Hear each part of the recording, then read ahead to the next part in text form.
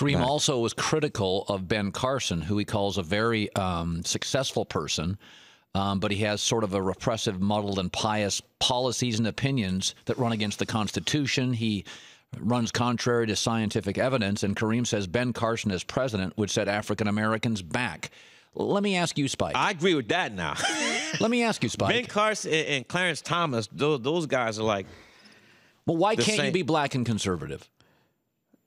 But it's just not the fact that Dr. Ben Carson is conservative. I mean, we could be here all night just going over his quotes.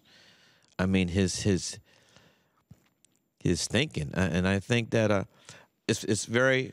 I've always said this, that many times people think African America is one monolithic group. They're not. We all look alike, think alike, talk alike, and that's not the case at all. And so they've always been conservative they're conservative Italian Americans, they're conservative Irish Americans, conservative whatever. So no one group is just going to be defined by one ideology. But I would agree with my man Kareem. Dr. Ben Carson as the next president of the United States of America is not the move. What about Trump? Not the move. What's the move?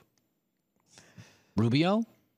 Hillary? Definitely not the move. Well, who I'm intrigued by? Bernie from Brooklyn. Bernie Sanders? Yes. He's anti-capitalism, though, isn't he?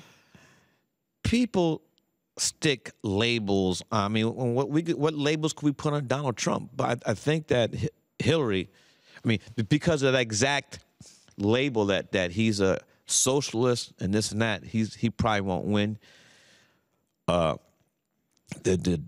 Democratic nomination. But when it comes down to it, I'm going for Hillary Clinton. Okay, fair enough. And I think that she will continue a lot of stuff that Obama has done, which I feel has been great for the country.